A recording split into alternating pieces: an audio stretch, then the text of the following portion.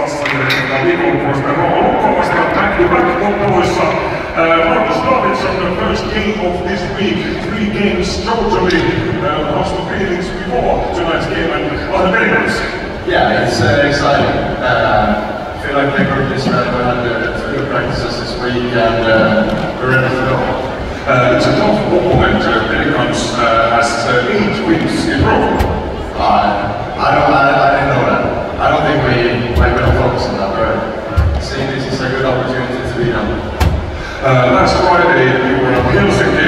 You scored once again. That's a nice thing. Although any points in the game came from Friday's game. Sorry, sorry about that. What kind of place does the Friday's game gives to this evening?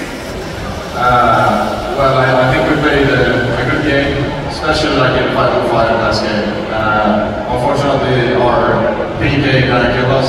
They have a very good power play, so I mean, if we stay out of the box and keep going like we did in the 5-on-5, we have a good chance.